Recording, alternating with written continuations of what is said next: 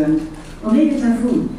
And what actually makes me very happy that since my last visit in 2015, Filipinos have much more access to financial inclusion.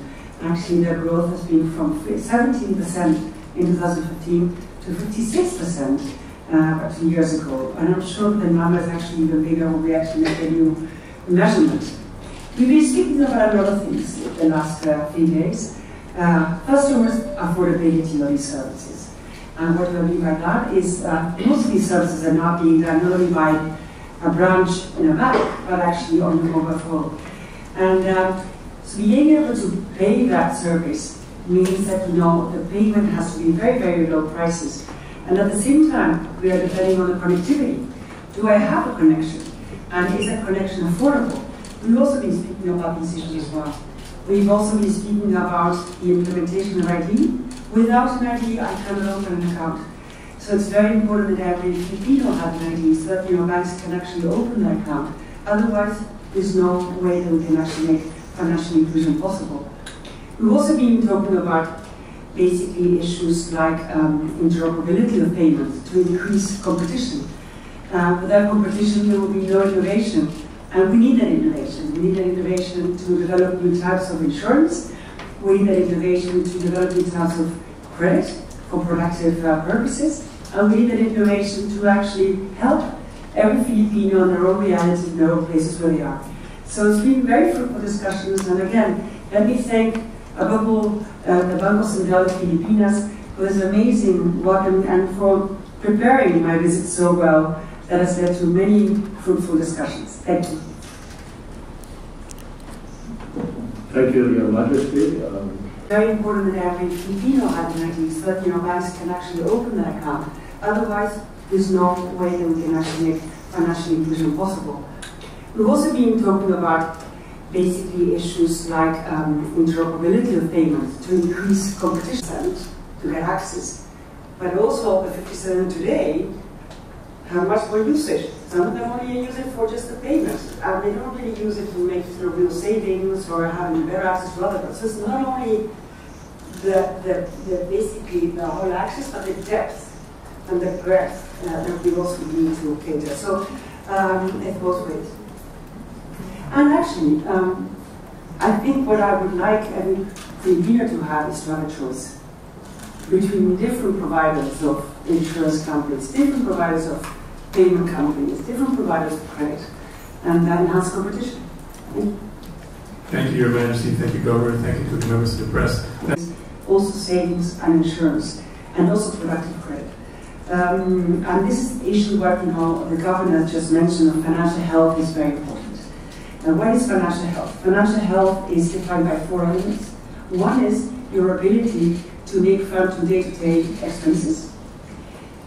Number 2 is to be able to have a long-term vision, and, you know, is education, is having a house, is retirement for your pension day, how you cope not having an income after you turn 60, for example. Third, how do you make front in case of a shock? A shock can be sickness, can be also typhoon, can be also having an accident. And fourth, and that would be actually insurance or even long-term savings. And fourth, are you confident enough in order to juggle this financial life in the short term, medium, and the long term? And for that is everything this actually has budgeting tools, having knowledge to actually view how to sort of view or prepare for the future. All these issues will actually give you confidence. So we've been talking with the Governor about financial health is already included in the National Inclusion Strategy, but how do we measure it? And how do we measure it in terms of not only from a government perspective to all the Filipinos, but also every private sector member? How do they measure their clients so as to help them increase their savings, to help them having budgeting tools to see, okay, what are my monthly expenses? Am I spending too much in the clothing? Am I spending too little on savings? And to start helping and guiding the consumers and all the citizens in the Philippines to have actually better sort of financial lives. Having said that, in many parts of the Philippines, I don't even get with financial products, so I can't even think about having them financially healthy, so I have to get them first. And one of the things is we see that the cost of actually connectivity is still very high, and the quality of connectivity is not very good. So one of the messages to the government have been that connectivity is a very important item. We need to really go to the poorest and to the most distant places. We need to make a lot of investments jointly with the private sector to basically improve connectivity, the quality, the speed, but also reduce the prices. On the other hand, on top of that, on the back of that, that's how we're also going to make payments also more affordable for people. I'm not saying that everything should be given for free, because that's not realistic. We have to have a sustainable service that actually is being in place, but there's a lot of room to improve the pricing of the payment system, certainly from person to person and person to merchants. So yesterday I was, or the day before yesterday, I was visiting in Tallinn Island in Laguna Bay, and there was this fisherman. And he was telling me that now that he had connectivity and that he had an agent there that he can actually deposit and take money from his account, he said that is saving so much time and money. I used to have to pay $3 to get into the boat to get to the mainland. Then all the costs of the day that I had to spend there to make a payment and then come back. And now I can do it free. I can do it from my phone and I can do it here. So, and this is a whole day that I'm not missing from all being on my family and being on my business, so basically money that I would be using anyway. So this is the type of thing that we need to do. And it was really very nice. He was also saying to me that with the credit that he actually got, he had increased his income by 3 times in only 2 years. So this is the type of environment we want to see in the future. And we want to make this possible for many, many more Filipinos. We're now making it possible for 57% of Filipinos. We want to make this possible, hopefully, for 100% of all Filipinos. Thanks, Your Majesty. I'll come back in case you have a follow-up later, but we'll ask other questions first. Yes, please. Please introduce yourself. Yes. Good afternoon, Governor, and good afternoon, Your Majesty. I'm Mia Reyes from NNA Philippines.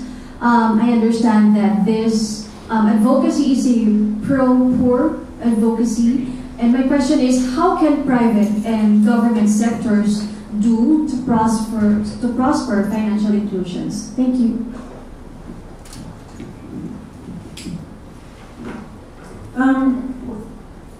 What we want is a vision.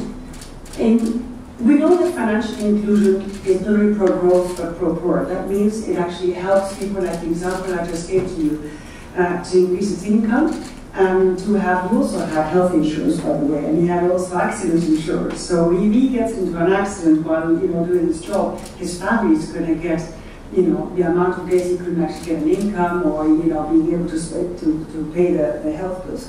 This is very important because it's not only getting out of poverty, but staying out of poverty. So maybe this man, he worked so hard to actually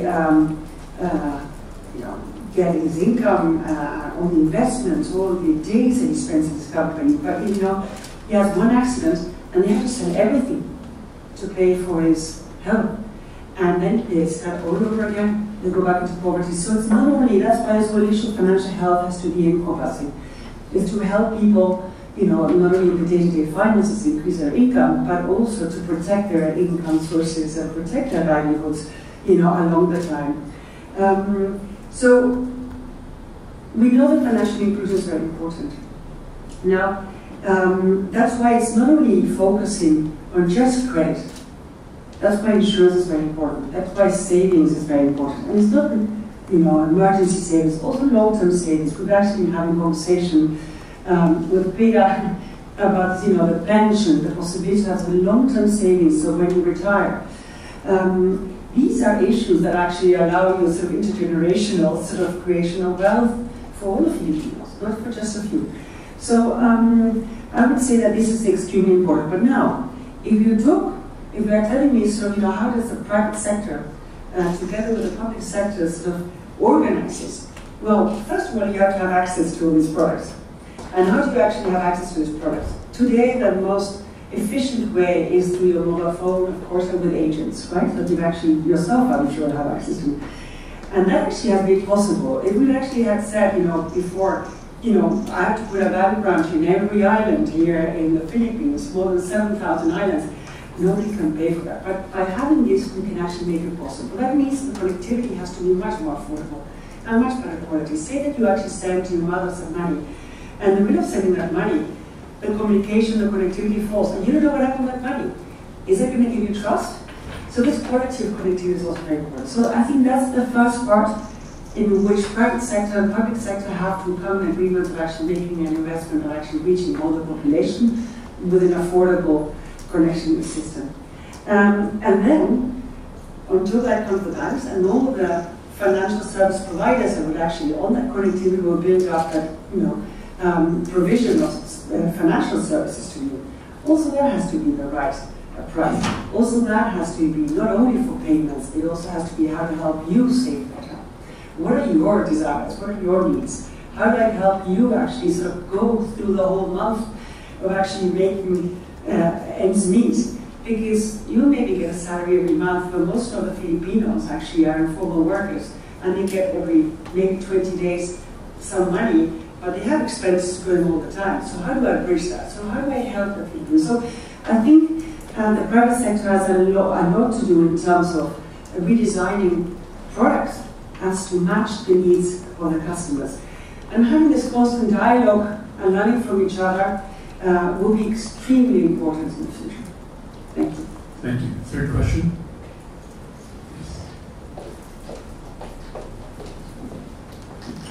Good afternoon, Your Majesty. Good afternoon, Governor. Mikhail Flores of Reuters. Your Majesty, how has global inflation and tighter monetary policy and higher borrowing costs derailed or slowed efforts to deepen access to financial services? And what efforts do you think are needed to get it back on track? And also on artificial intelligence. So I didn't understand the last part? What efforts are needed to get efforts to deepen access to finance to be back on track?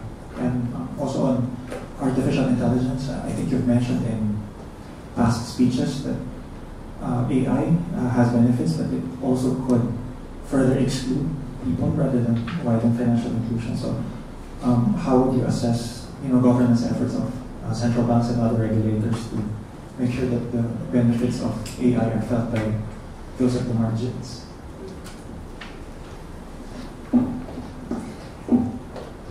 Well, I think that part of the response, certainly on the macroeconomic side, could be responded by you. If you have very high inflation, saving in your own currency will be, not very sustainable. So, whatever we do, a stable macroeconomic policy is extremely important. And at the same time, the central bank and the monetary policy has to be there to actually stabilize the macroeconomic situation. So.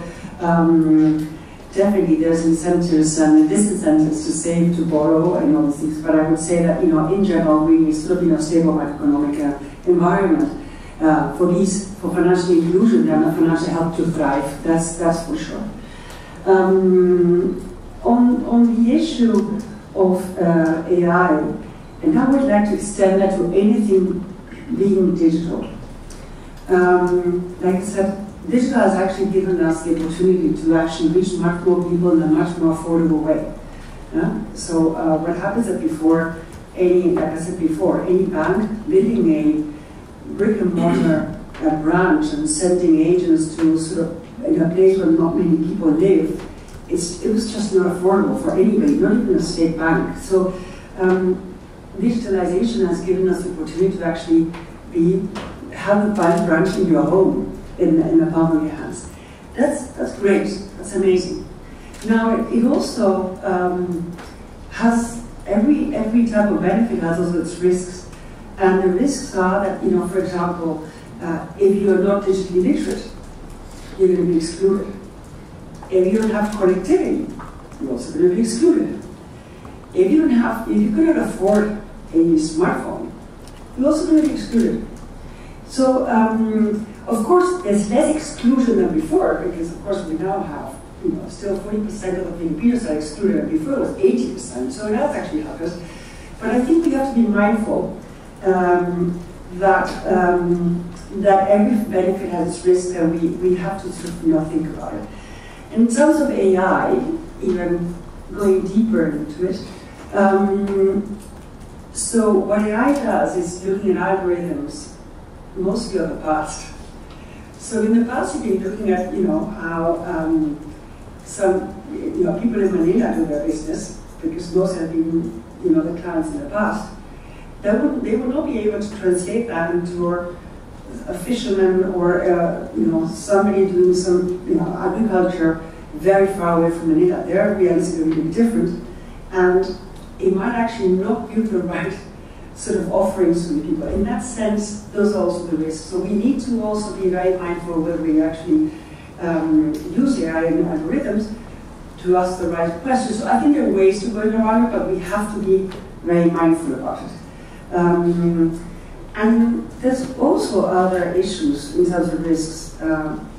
We were talking about open finance. Open finance is the possibility that that you have today. You have all your data in silos. A bank has a part of your data. Google has a part of your data. It's your data. And with open finance, you would actually have access to that data to actually maybe have a better offering for a mortgage house credit. Now, it's still your data, and nobody can misuse it. So the usage of data also needs a lot of thinking and a lot of safety, and having standards on how we exchange data. And I take this very, very seriously, because it's about trust. And it's about, you gotta have trust in the system, it will never work. So in a nutshell, every benefit has its risk, and the risks have to be basically measured and actually, regulated. Thank you. Thank you, Your Majesty. Governor, would you like to comment on Mikha's question about the effect of inflation and financial inclusion, or what the Queen said about digital? Let me just say, inflation is bad.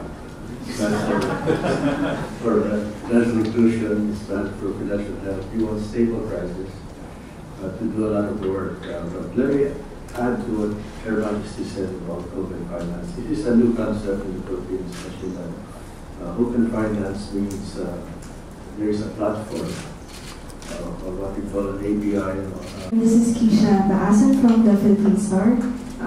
My question is for the Governor. Her Majesty earlier said that 70% is not 100%. So do you think it's possible to have 100% of all Filipino adults to be onboarded into the formal financial system? Do you think this is possible during your term? And what are the challenges that we may face? There's homework and there's deadline.